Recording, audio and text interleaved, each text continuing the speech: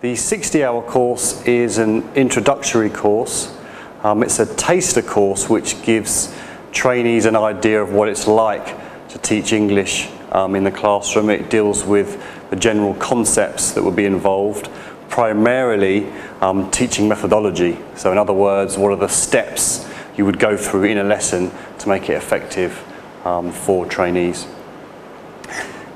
Most employers do require the 120-hour course as a minimum.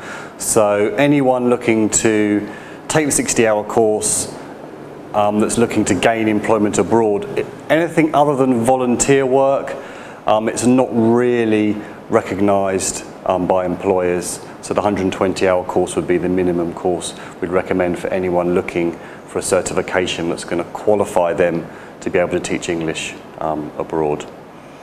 The course is 10 units and can be studied in the trainee's own time and at their own pace.